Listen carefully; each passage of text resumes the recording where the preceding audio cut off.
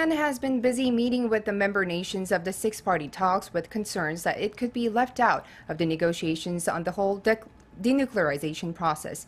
And with hopes of meeting with all of the concerned parties with the exception of Pyongyang, Japanese Prime Minister Shinzo Abe is set to meet with Russian President Vladimir Putin in the coming days. Hyo-sun has more.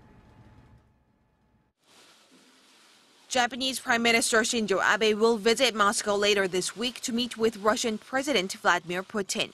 Abe's scheduled visit on May 26th will be an opportunity for him to personally congratulate Putin on his fourth term, but most importantly, it will be a chance for him to discuss the denuclearization of the Korean Peninsula with the Russian leader.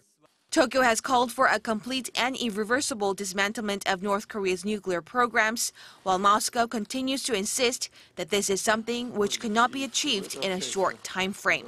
Once Abe sits down with Putin, he will have discussed the denuclearization issue with all of the countries of the six-party talks, excluding North Korea.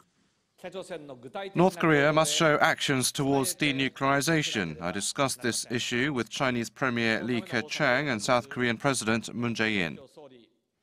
Following a summit with U.S. President Donald Trump last month, Abe is making efforts to sit down with him once again on the sidelines of the G7 summit to be held in Canada early next month.